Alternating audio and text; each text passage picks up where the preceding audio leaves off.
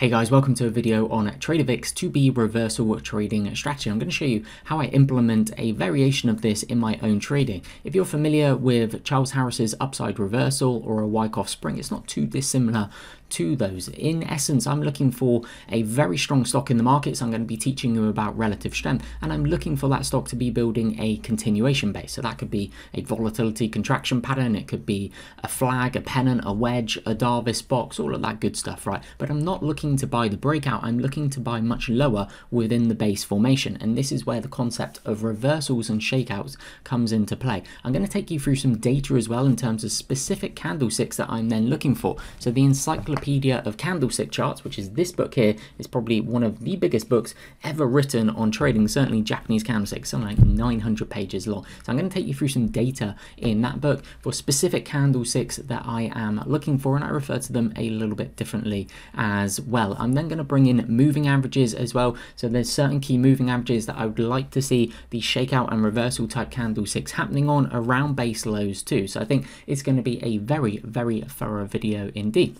Before we get on into it, MarketSmith are today's video sponsor. There is a discounted trial available in the comments below. So here we go. Now don't worry, the first slide is very text heavy, but I'm not actually going to read it to you. I'm just going to explain the principles. I will summarize it, and then you'll see we'll start getting into lots and lots of charts and lots of examples for me to explain it and teach you everything I know about reversals towards the lows of bases. So let's go gadget. So a 2B long, I'm going to show you two examples of 2B longs, then one 2B short as well. Then we're going to start bringing in the candlesticks, then we're going to get into a lot of charts. Don't worry. So you can pause the video if you want and read all of this. I'm basically going to summarize it for you. So a 2B long, in essence, you can get these occurring on a short-term time frame, an intermediate-term time frame, and a longer-term time frame as well, in terms of where the low was set and then where the low is tested. So this would be more of an intermediate-term low that is then tested. So you can see, let's just call this a stock here. The stock is in the context of a downtrend. It sets a low here at $100. It bounces and then it comes back down and tests that low. Now you can see here I'm using opening high, low, close. So you can see here that price opens down here, has a low here, and then trades back up through and has a strong close. So this is then a spring, a shakeout, a reversal type candlestick, hence the nature of a 2B long, a reversal. So price is then coming back down, it undercuts that level, reclaims it, and then off it goes. Nice rally, right? So how does Trader Vic say to trade these in his book? Well, what he's saying is what you're looking for is for the low to be set, and our imaginary low over here is going to be $100. So as price intraday moves through that low, when it comes back up through, that is then the entry price, and he would use a buy stop order to buy it, and then once the entry goes into the market, when the order is filled, then he's placing a stop loss underneath the low of the day. So his expectation then is the low of this bar over here should not be taken out, price to just trade back up through and rally. Now this here would be a very strong reversal candlestick, and I'm going to be teaching you all about candlesticks, but Trader Vic is using a defined low on either a short-term, an intermediate-term, or a longer-term basis, is looking for price to trade through that low, and then as it rallies back, that there would then be the entry. Let me show you another example. So here you kind of have like a wedge type pattern here. So we're falling down here, we have multiple touches of the trend line, and here, plenty of touches of the trend line, and again we're just going to use $100 as our low. So price is going down on this stock, let's just imagine it's stock. So price is falling, it then rallies, it falls, it rallies, okay, can't get up, volatility starts to contract somewhere in here, price then actually gaps down, it opens here as I've indicated, it then puts in a low here, reverses and closes pretty strong. So again, in terms of a 2B long, when price undercuts and then comes back up through the low here being $100, that's where it's bought on a buy stop, so it's bought on stop and then putting a stop loss underneath the low of that bar, and we'll talk about risk a little bit later on. Now I'll read this out to you because I think this is actually quite important and links into how I implement this and think about this in terms of leading stocks and shakeouts as well. So why do 2B reversals occur? So traders often use stops to limit their losses. Because locals are in the pit every day, the good ones develop a sense for how the world trades, in particular where people set stops on their trades. Aware of these stop points, the locals as well as the brokers who trade on their own account have a vested interest in driving prices slightly above or below these resistance or support points to force execution of the stop loss orders. Some people would call this a tree shake or a shakeout. This is called taking out the stops. does what it says on the tin, right? After the stops are executed, the market will readjust. This is exactly what happens in the case of 2Bs and is typical action in all markets. So this is then something, as we then start looking for charts, keep this in the back of your head. I kind of see it as an indication that large operators are in there supporting the stock, and then this line in the sand, also as Trade REVERSALS says, like here, the lower this bar then should not be taken out. Like this bar here has been supported by the smarter money within the market. Like this, the lower this bar, it shouldn't then be taken out. So this is then what I'd look for, and then in terms of specific candlesticks as well, around lows of what I think are developing continuation bases, we could bring in moving averages such as bounces off the 21-day EMA and all of that good stuff that we'll get to, but we're just layering it at the minute, okay? We're just layering. So this would be a short as well, okay? So if you think about short here, so let's say the stock here, it rallies and it puts in a high of $100. We're using $100 basically on all of these examples. So it puts in a high of $100 and then reverses quite swiftly down. This is also known as an up thrust in the Wyckoff methodology. So see how it falls down here, okay, then it rallies here, so it actually gaps up above that level. So it goes through, it gaps up above that level, then as it comes back down through the high of $100, that's where it would then initiate, that's where Trade REVERSALS would then initiate a short. And where does the stop loss go? The stop loss goes at the height of that bar, because the whole reason for being in the trade is this is going to be an up thrust. Price should then fall back down here. If it takes out the high, I'm wrong on the trade. That's where I want to get out. So similar to obviously the long, but you're just switching the chart on its head. Basically, you're looking for a resistance level instead of a support level. Risk management. My primary focus is to minimize risk while simultaneously putting enough capital in the right place to make consistent profit. What it takes to do this is a prudent system of money management. Money management is the art of allocating financial resource and timing entry and exit to and from the marketplace to achieve business goals. A solid approach to money management must consist of three crucial components. A method of assessing risk versus reward, as Trade REVERSALS doing. He's going, well, if I enter here and I place my stop loss here, do I think that is prudent risk versus reward or a favorable risk versus reward trade? A means with which to determine the probability of success on any given trade. A system of asset allocation.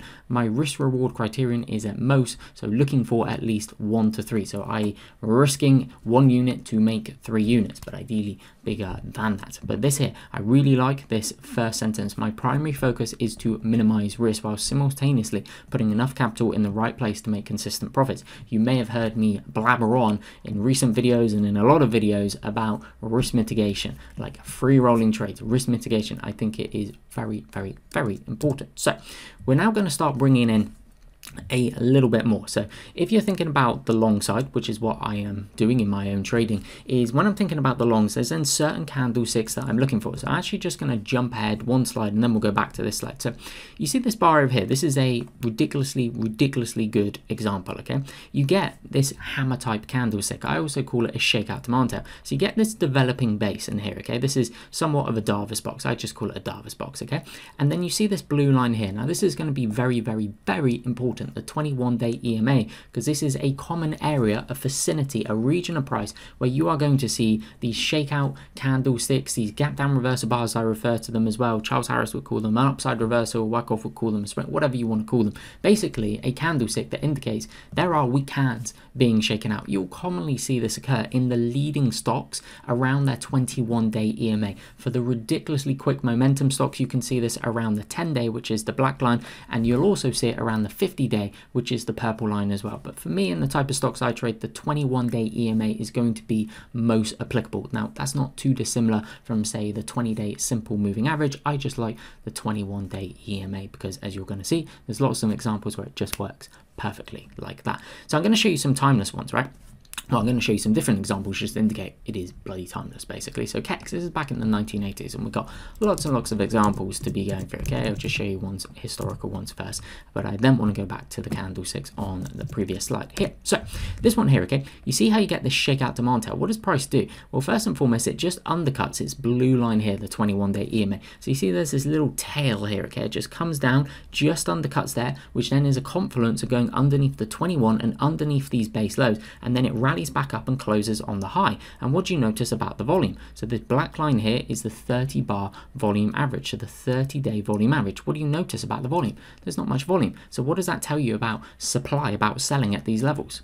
There is hardly any. And we've also just knocked out early traders potentially trying to get in this and place their stop losses, as Trade REVERSALS was saying in that quote, underneath base lows.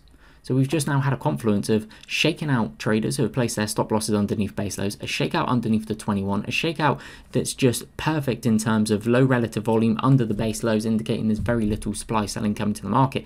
Then if that creates a favorable reversible trade, which we'll come on to later, that's a ridiculously good setup. So I'm not then looking to buy it on the breakout here when it's just running up. Like that there is the entry.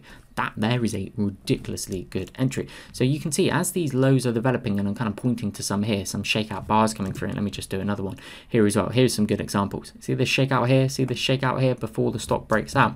Okay, there's certain bars that I'm looking for to happen around the lows, around these key moving averages as I punch the desk. So these are the ones here, and again, this comes from this big old book here, okay, 900 and something pages long. It is the encyclopedia of candlestick charts. So there's a couple of candlesticks that I'm looking for, and I'll talk you through the psychology as well. I think Thomas Pospolsky tested something like 4.7 million Japanese candlesticks in this book, so it's the most thorough study ever done on Japanese candlesticks.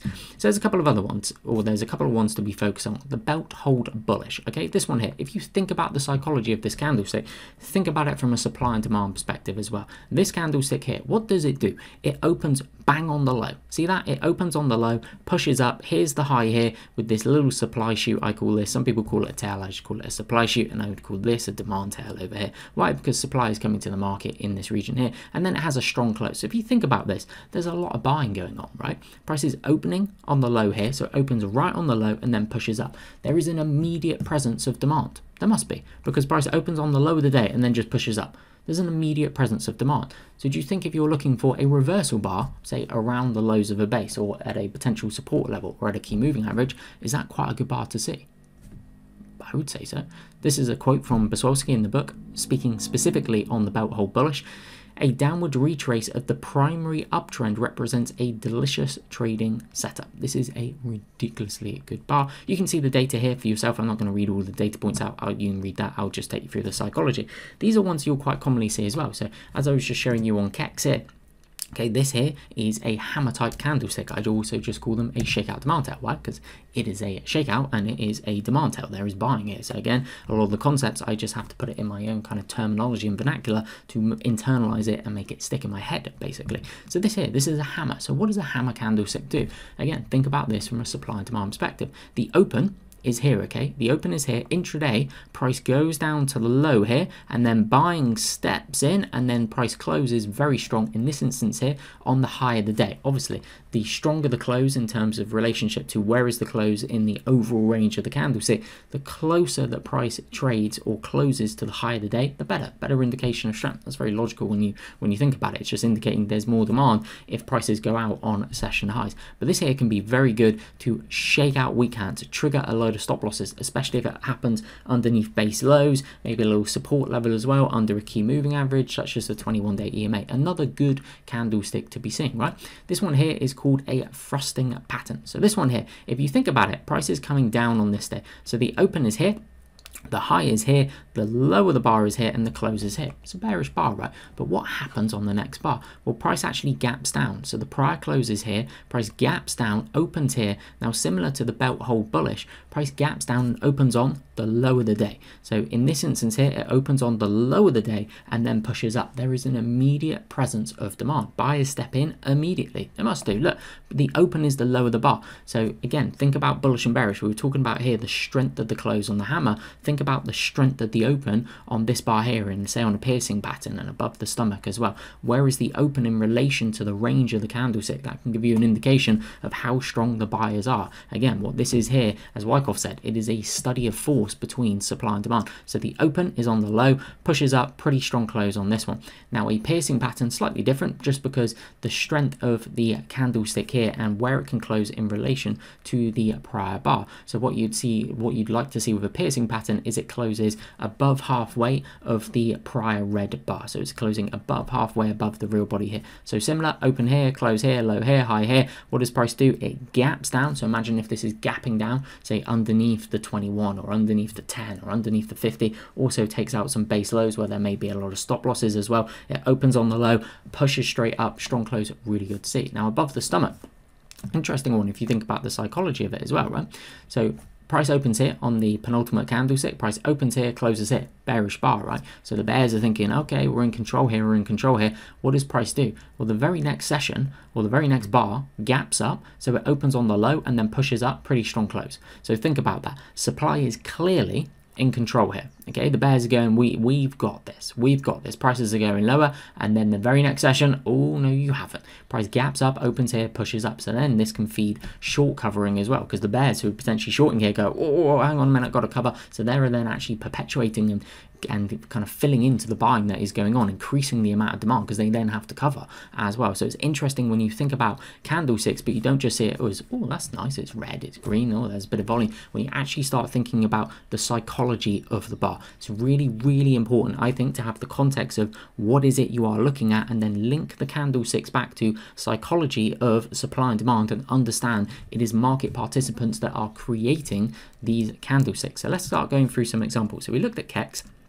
Let's go through a couple of other ones. And what I would say is, while I'm showing you these charts, pay very close attention, because these are leading stocks. How do you know they're leading stocks? Look at all the 52-week highs coming through on the relative strength line, okay? Free tool, search my name on TradingView, and you will find it. So you can see the blue dots, okay? This indicates there is a 52-week high on the relative strength line. I love trading stocks hitting 52-week highs. Why?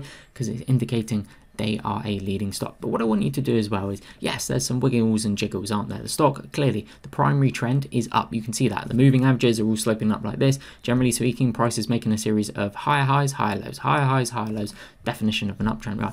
But when price is pulling back and you see the lows coming in, just notice, where is the stock generally finding supportive action? Do you see anything that just repeats, i.e. price is finding supporting action around, again, vicinities, areas, regions on the 21, the 21, the 21, the 50, the 50, the 10, 21 and the 50 in here. Oh, bounces off the 10 in it. Isn't that interesting? So again, it's then trying to understand and get a feel for, okay, leading stocks, how do they move? Where may they find supporting action? And then do you see supporting action? And then does that lead to potentially a favorable risk to reward trading opportunity for you? Make sense? So these ones over here, before the stock, this is a cup with a low handle, maybe sets of VCP as well. You have 1 contraction, 2 contraction, 3 contraction.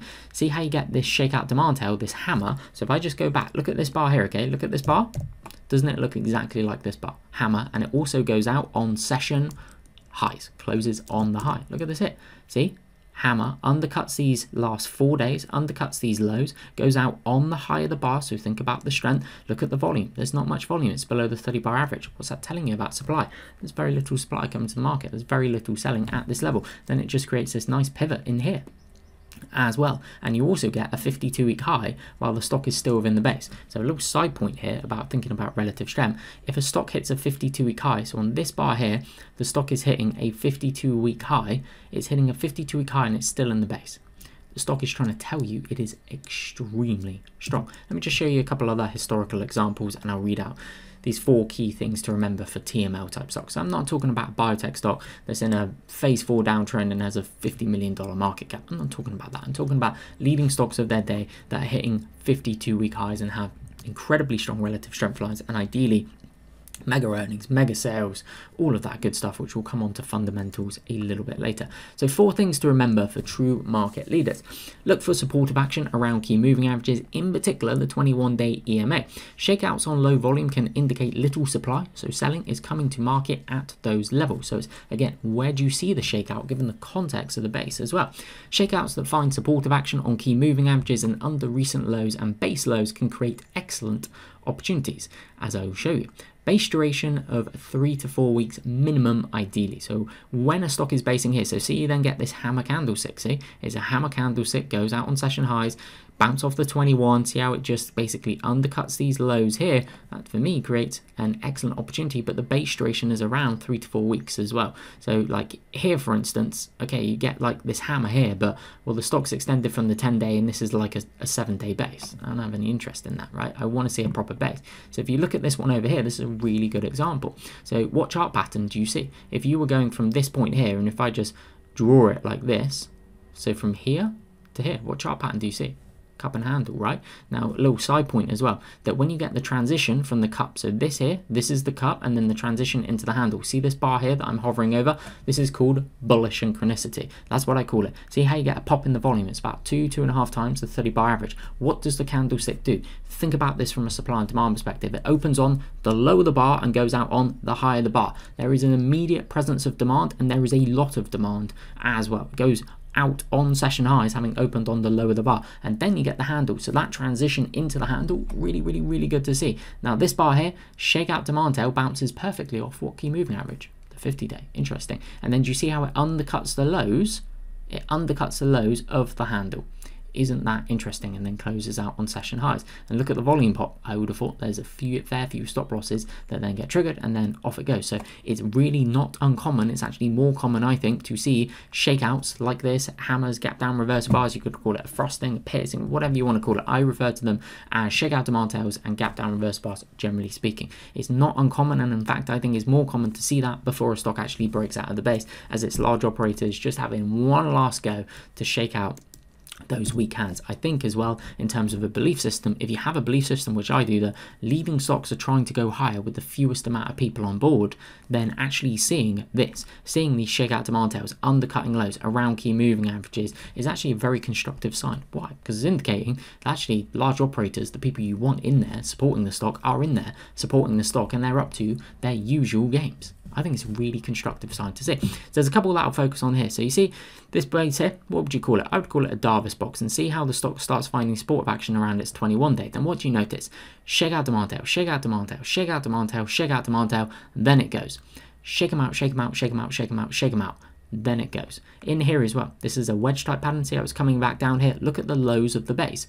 Shake out, shake out, shake out, shake out, shake out. And then look at this final bar here, really strong close. Price then pops, creates this little low pivots, then you get this cup and a little handle here. Shake out, shake out, shake out, then it goes. See what I mean? It's just timeless. On the lows as well, so look at the moving average the stock is respecting. Generally speaking, it's a 21. Is it a leading stock? Did you see the relative strength line down here? Look at all the 52-week highs. Look at the shakeouts coming through. SLM, ridiculously good example. So I wasn't trading in 1986, but if I saw this setup here, I would be licking my lips at it. Like, this is ridiculously good. Okay, so we know then over here, the stock then builds a cup and then a handle type pattern here. Now, what was I blabbering on about a couple of minutes ago about the transition from the cup to the handle? You would like to see evidence that there's a lot of buying going on. Did you see this bar here and this bar here and these two volume bars? Oh, and did you see the 52-week highs as well? Look at the first bar here, opens on the low, pushes up, largest volume bar you see thus far. Now, it's not just, oh, there's a big green volume bar. It's what did price do on the big green volume bar? Opens on the low, closes on the high, really good. Now, this bar here opens on the low, pushes up, and you get what I call a supply shoot. So there's going to be trap buyers up here. So you get this supply shoot. Price is trying to come out of the base, but trap buyers, overhead resistance, pushes it back down. Supply comes to the market, hence why I call it a supply shoot, because it's a shoot. Shoots go up, and then supply brings it back down. Supply shoot. And then over here, see how the stock then puts in this shakeout demand tail. So it's a hammer. It shakes out underneath, and where does it close? Back on the high of the day. So it shakes out. Look at the amount of lows, recent lows, undercuts, as illustrated by this horizontal pink line here. And what do you notice about the volume? There's not much volume. This is a ridiculously good setup. These are the setups I like to look for in terms of the continuation type basis. So I trade it very differently to how Trade REVERSALS says in the book, but I'm looking for these type of bars here. It's kind of the same philosophy in terms of thinking about reversal type bars, but my execution, how I go about doing it, is very different. So this is then very good if it creates a favorable risk versus reward trade, which we'll talk about a little bit later on. But think about the psychology of this bar. It undercuts these recent lows, potential developing base. You've seen a lot of demand coming in. You know it's a leader. Look at the 52-week highs. Look at the 52-week highs. Look at the persistent nature of this rally. Shake out underneath the 21 as well. Back out on session highs. Really good. So for me, how I would then trade, and I've explained this in a lot of recent videos, is here probably free roll it into the base highs, and then here it now creates a pyramiding opportunity because the stock is still within the base, and then you get what I call a trigger bar. So this is a trigger bar, ridiculously tight bar. Look how the volume dries up. There's no supply coming to the market. Oh, and the prior day stock hits a 52-week high while it's still in the base. Extreme sign of strength. Now this will be split adjusted 101 times, hence why it is less than $1 hit. But hopefully that's starting to make sense. Let's go through some more recent examples. This should say 2020, not 2023. We've got a lot of examples from 2023, such as Uber, LI, we got SoFi, we've got CAMT, we've got Schlumberger, and yeah, we've got a few examples to now be going through. So This is a quote here from Trade REVERSALS in the book.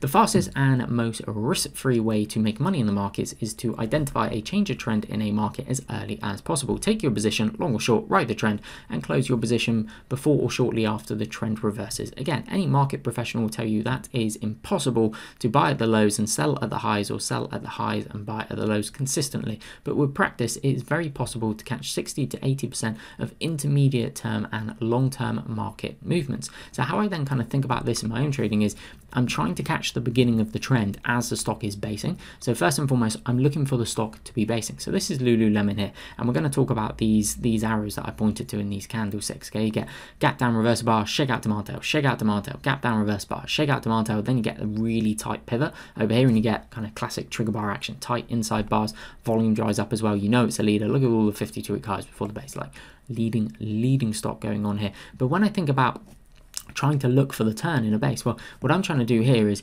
it's pretty darn difficult to buy the stock like down here on this bar. You can see it's actually a gap down reverse bar with a shakeout demand tail. Next bar here opens on the low, pushes up, like there's an immediate presence of demand, right? But again, down here, again, this COVID low, so there's a lot of volatility. Like the risk doesn't really make sense here. Of course, that's the most optimal time to buy, but it's not a very kind of optimal time if you think about risk versus reward and you think about consistently being able to do that. I don't think you could consistently do that at all, and your stop losses are going to be ridiculously wide. So what I think about more so is a stock in a developing base, and then trying to think about the turning point for when the stock basically stops basing and starts going higher. And I think what often will mark the low in a stock that is building a continuation base. So for this instance here, it's more of like it's kind of more like a cup and handle, a VCP. You could have like 1 contraction, 2 contraction, 3 contraction, 4 contraction. Over here, right, maybe you could say it's an ascending triangle as well. You could just draw a straight line across the top and it starts building higher lows. So it's on the higher low. So if you think about then the turning point, if I just go forward to the next slide, right?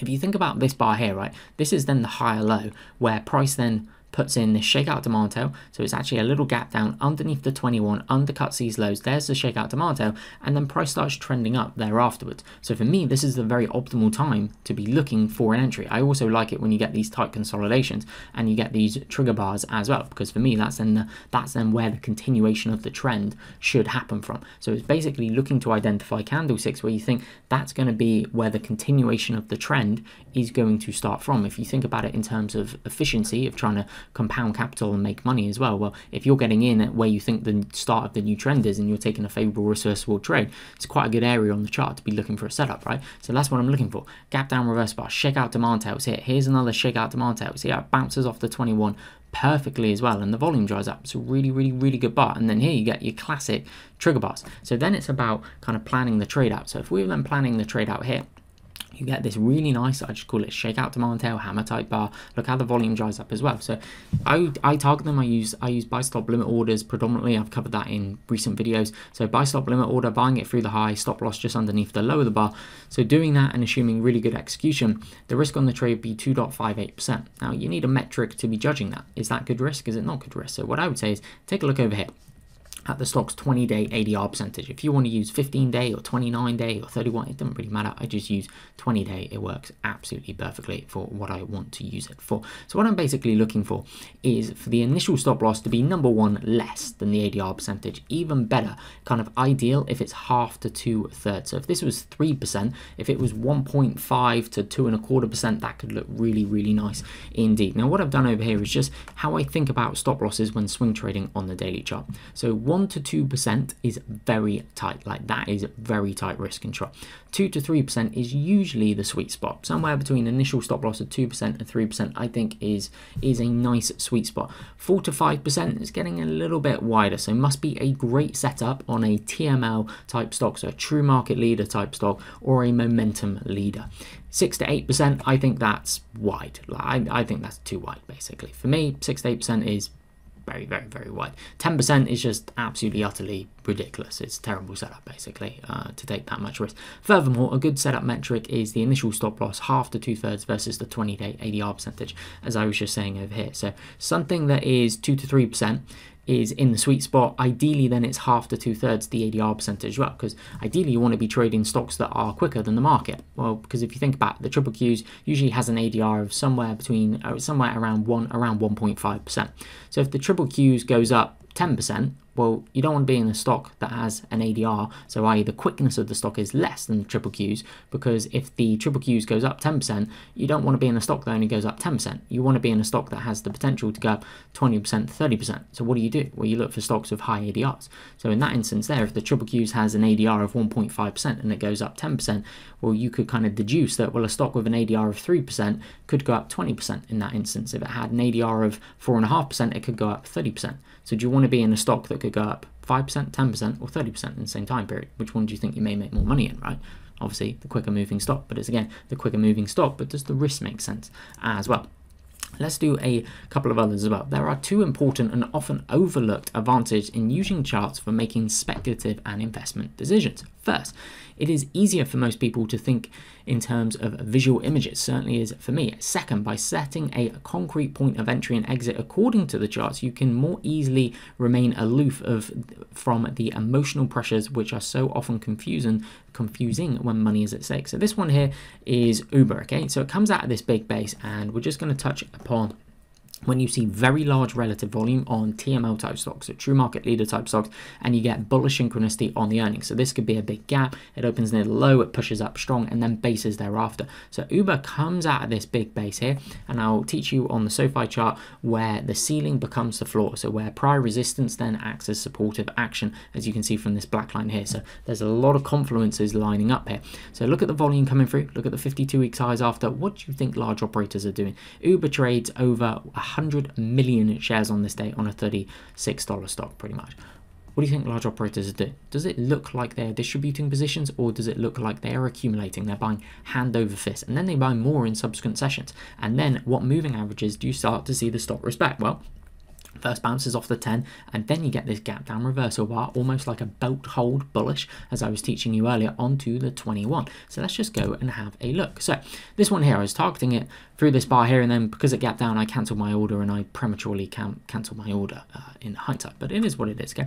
So this is that earnings reaction there, really good earnings reaction. You'll see this for LI in a couple of slides time as well. Really good earnings reaction, and then the stock starts basing. I really like that. It's like a post-earnings base, especially if it reports here, it's like just mega earnings coming through, mega sales coming through, maybe margins are increasing as well, maybe there's a new contract, or it's something, there's some really good news out for the stock as well. So it basically builds a Davis box, right?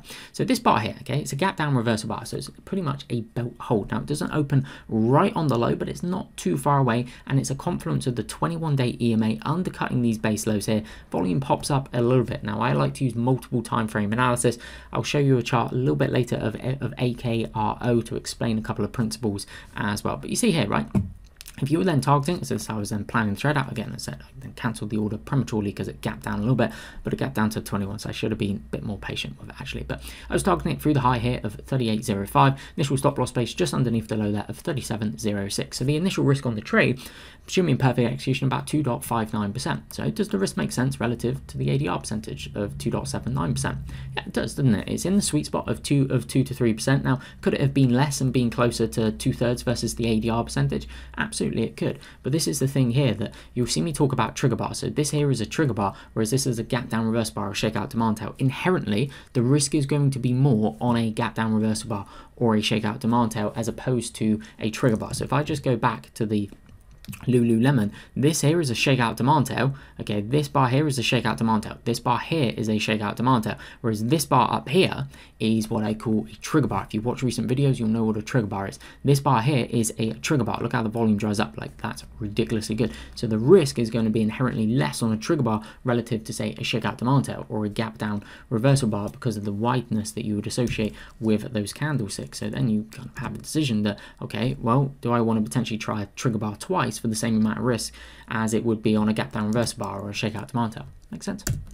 So let's do this one here, LI. So again, similar to Uber, stock breaks out of a phase 1 base. So if you studied Stan Weinstein's work of stage analysis, or Wyckoff and his price cycle, who really came up with the price cycle, is you get a phase 4 decline into a phase 1 accumulation base, and then this here is potentially early in a phase 2 uptrend. Now again, you have really good reaction to the earnings coming through as it breaks out above the highs of these bases. And what does the candlestick do? Well, it gaps up, huge volume coming through, pretty much opens on the low. There's a little shakeout demand tail, and then it pushes up, little little supply shoot as well. Okay, kind of supply shoot pushes up the next day as well.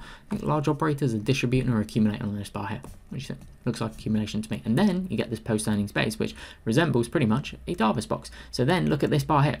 Shakeout demand tail, so hammer candlestick undercuts the lows of the vast majority of bases. If you think where price has been trading here, okay, this bar here, this shakeout demand tail undercuts like 97% of all the trading that's happened in the base, just other than the kind of gap up here. But it basically undercuts the entire of the base lows. Like, it's really, I can't explain how good that is. And it bounces off the 21-day EMA. Now, we've got to think about the risk. So the risk on this trade is 4.68% if you're targeting it through the high, stop loss just underneath the low, assuming perfect execution. 4.68% relative to the risk, or the ADR percentage, is 3.72. Does the risk make sense? What do you think? Well, it's kind of 4 to 5%, so okay, it's got to be a very good setup in a momentum leader type stock. Now, LI has very good earnings, very good sales coming through, Chinese EV stock. Does the risk make sense?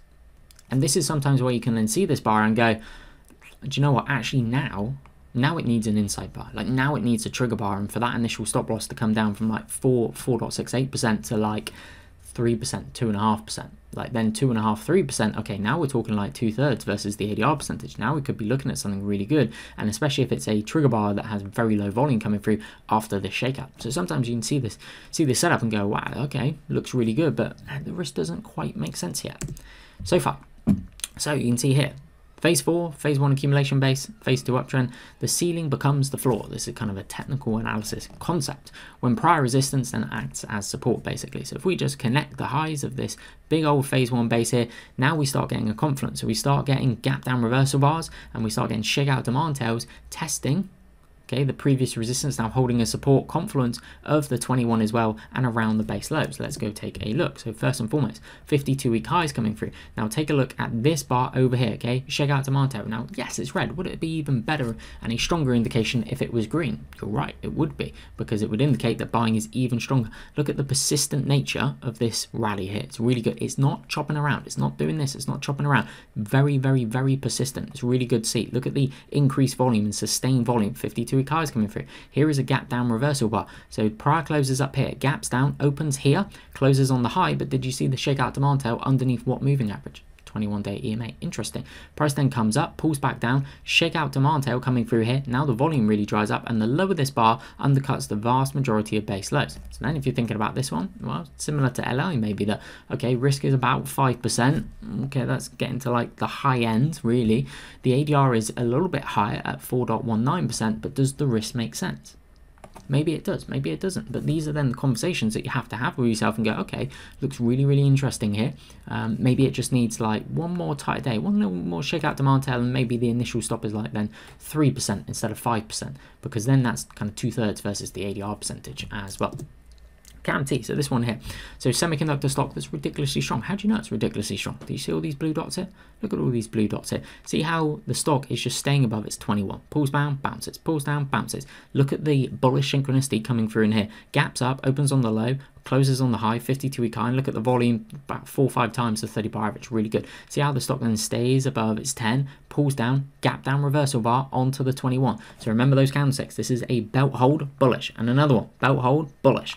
Really good bars to see. Now, does every single bar work like this? Absolutely not. Had you bought this one through the high, you then would have been stopped out here on this little shakeout demand out, and then the next bar, you get this gap down reversal bar. So it gaps down, opens here, closes here. Look at all the 52-week highs in the base, and it undercuts the base lows.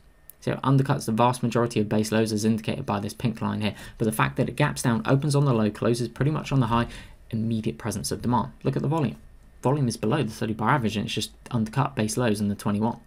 What's that telling you about supply? How much selling is coming to the market? Not that much. So this one here, for instance, 4.66% relative to the ADR of 4%.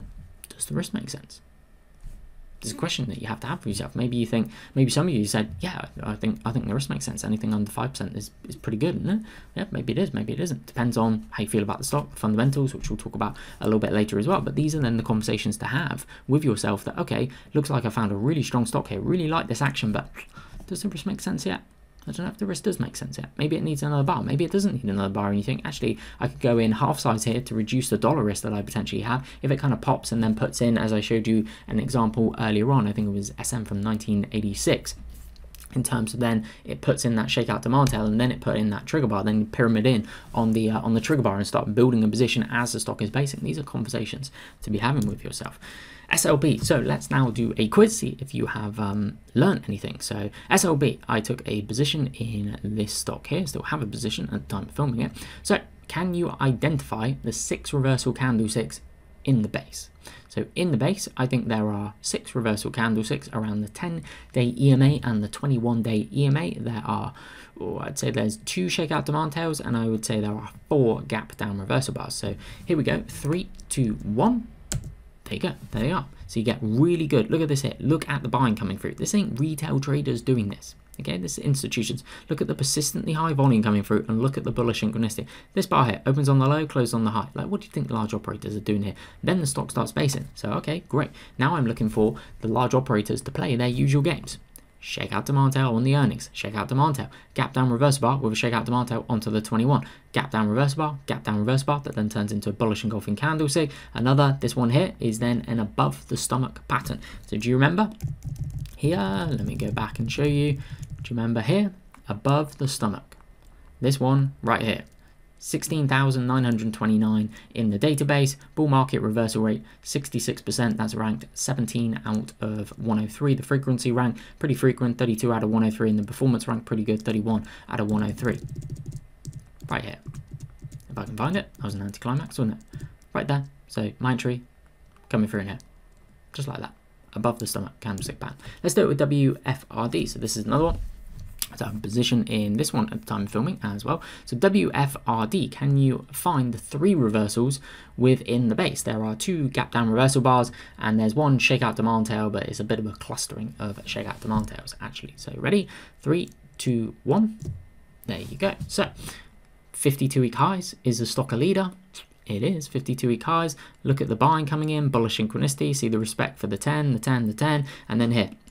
Gap down reversal bar with a shakeout demand tail. Gap down reversal bar onto what key moving average? The 21. Interesting. And then here, shakeout demand tail. There's actually 3 of them. There's one here, and there's one here, but I thought I'd just cluster them all together basically. But see how it's holding its 21-day EMA.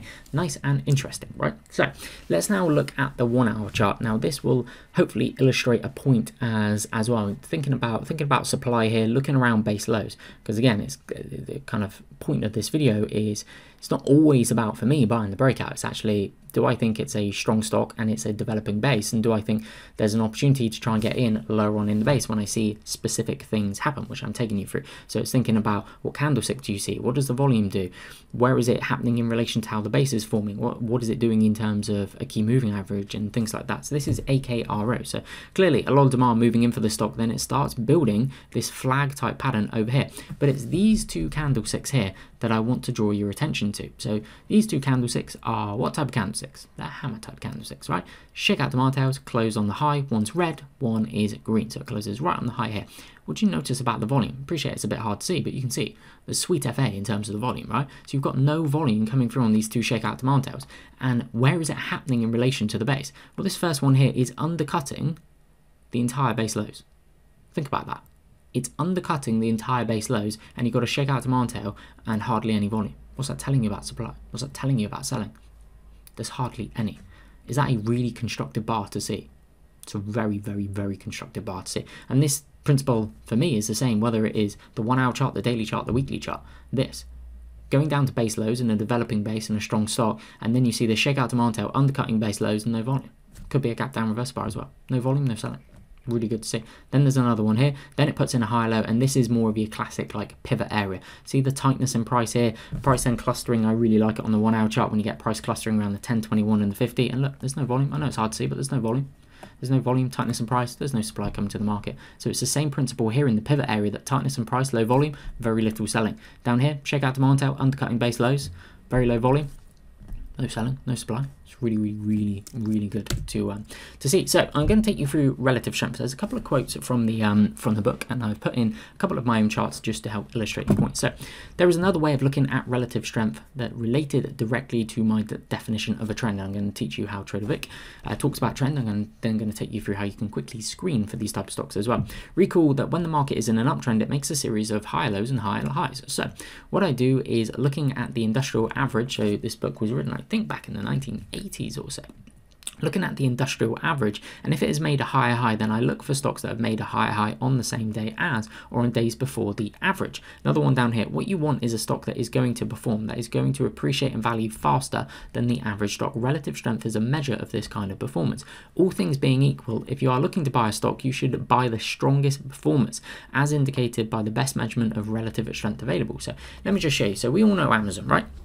But did Amazon give you any clues in the early noughties bear market that it was potentially going to be a big leader? So I'll just do a couple of key points on each slide and then hopefully it'll sink in. So if you take a look at Amazon here, right? Amazon makes a lower low here. The S&P 500 makes a lower low here as well. However, on the next low, okay, if we now look at, this would be around about July of 2002, Amazon does what? Structurally puts in a higher low. See how Amazon puts in a higher low, S&P 500 during the same time period puts in a big lower low. So you have the index putting in a lower low and you have the stock putting in a higher low. That's relative strength. Do you see why you get all these 52-week highs coming through now? Interesting, right? We can then do it again, that the S&P 500 doesn't really go anywhere. It basically goes sideways from July of 2002 to, what's that going to be? Maybe March of 2003, like spring of 2003. What's Amazon done? Amazon's up here, higher high, higher low, higher low in here as well. And look how Amazon's getting tight, and look at all the 52-week highs. Okay, this is the point of relative strength. Again, free tool on TradingView, search my name, you'll find it. Nice and easy, okay? Relative strength line. See the 52-week highs. That's why I really like to trade stocks with 52-week highs. Let's do another one. Let's go back to the 1980s, because you may just be saying, well, that's just fluke, isn't it? No. These are the strongest stocks, the market leaders. If the market is in an uptrend, then these are the stocks that, everything else being equal, you want to buy. But not when they make the higher high. You buy them on the reaction during sell-offs because the chance for fast returns are better. So this is PHM. Back in the 1980s, what do you notice? Look at the 52-week highs coming through. Look at the tightness in price. So PHM on the top puts in its low here, where the S&P 500 puts in a low, but then the S&P 500 puts in a lower low and another lower low. But what does PHM do? It goes no, no, no, no, no. Puts in a higher low, another higher low, starts getting really, really tight. Tightness in price, low relative volume tells you what about supply and selling?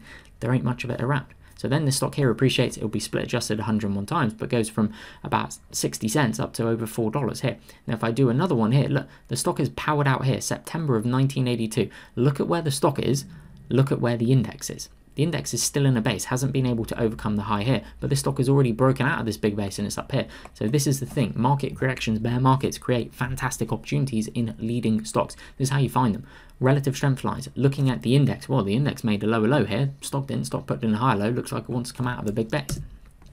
Strong relative strength stocks move more quickly on the upside than the other stocks in the market. This is where you could be thinking about ADR percentages as well, as I was teaching about. So this is Amgen here in the 1990s. So if you take a look at Amgen puts in a low here when the S&P 500 puts in a low, and then going into September, October of 1990, you can see that the index S&P 500 puts in a lower low. What does Amgen do? No, I'm just going to stay above basically my 10-week moving average being the 50-day, then it just undercuts here. But you can see Amgen is putting in a big higher low when the index is putting in a lower low. Now, if you look at the difference, Amgen's trying to come out of this base here at this blue arrow being November of 1990, and look at the index. The index isn't too far off its lows, whereas Amgen's trying to come out of the base. Look at the 52-week highs. Okay, over here at the pink one as well, Amgen again just pulling back in really orderly to the 10-week at the pink one, while the S&P 500 is over here, like no man's land, right? Do you see? This is relative strength. Look at all the 52-week highs. Like, these are what the strongest stocks in the market do. This is what they look like. So then we could be thinking about relative strength, and we could bring in some fundamentals as well. So this is what I look for in terms of key fundamentals, but I'll just read you Trader Vic's view on fundamentals. So most profitable stock speculators are hybrids. They combine the best of both worlds and use a combination of technical and fundamental tools. I have to call myself a hybrid who leans towards the technical side. One fundamental statistic that is excellent is the correlation between rate of change of earnings growth and the change in the stock price. In a book published in 1969, Gordon Holmes demonstrated that the slope of a given price trend almost always precedes the correspondent or equivalent earnings trend slope in time. The amount of time displacement is about 3 months. Think about what O'Neill said in his CanSlim criterion, the weight that he gave to earnings. Rate of change of earnings growth is the primary number to look for at finding a growth stock. So this is Celsius here.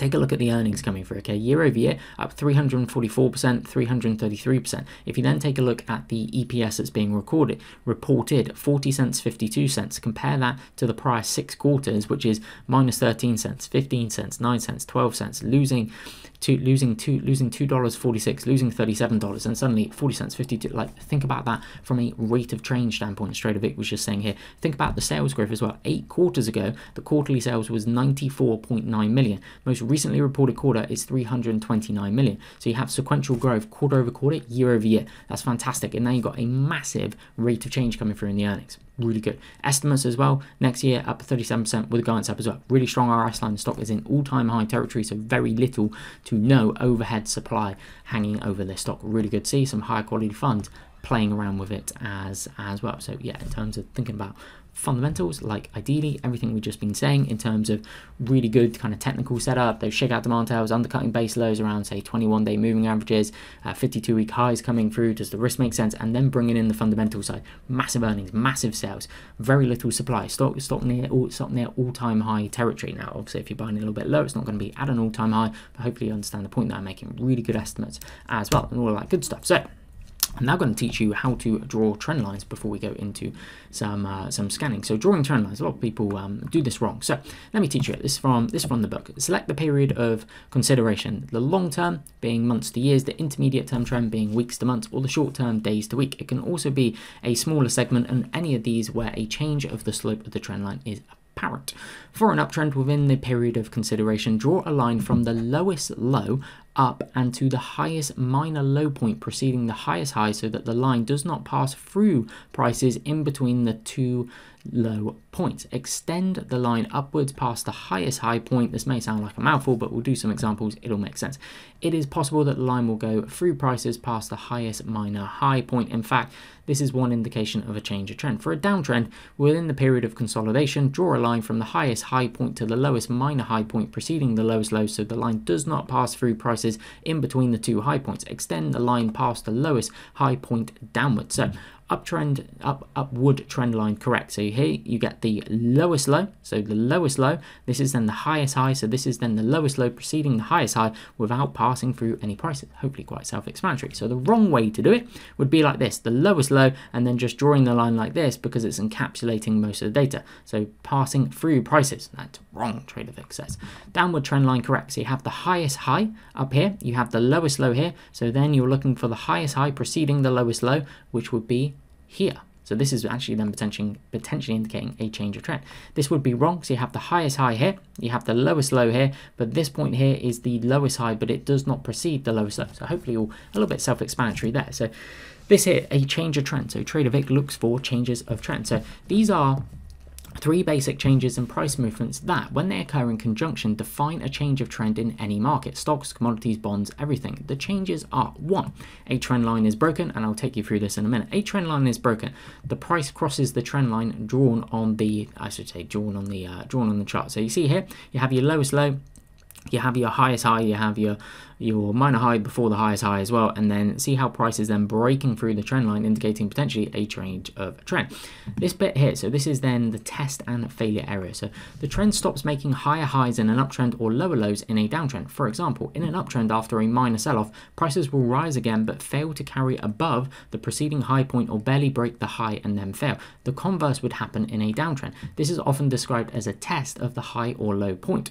This condition usually, but not always, occurs when a trend is in the process of changing. So what you're basically looking for there is a break of the trend line as indicated by the purple, and then this is obviously an uptrend here. So instead of price then being able to make a higher high, which it doesn't, it makes a higher low. So you basically have a break of the trend line and then a test of failure. Price isn't able to make a higher high. In a downtrend, price wouldn't be able to make another lower low. So you're looking for a break of the trend line and then a test and failure of either a higher high or a lower low. Number 3, price go above a previous short-term minor rally high in a downtrend or below a previous short-term minor sell-off low in a downtrend. So that would be either breaking through support or breaking through potential resistance if it was an uptrend coming through. So you then see this here, if we're then carrying this on, okay, breaking through previous important minor low. So this here should should then act as support. This purple line here, it doesn't, price then breaks through. So you have a break of the trend line, failure to then make a higher high in this instance here for the turning of a downtrend, and then you have a break through the previous area of support that should act as support on the chart. Either of the first two conditions alone is enough evidence of a probable change in trend. 2 out of 3 increases the probability of a change in trend, and 3 out of 3 defines a change of trend. So change of trend.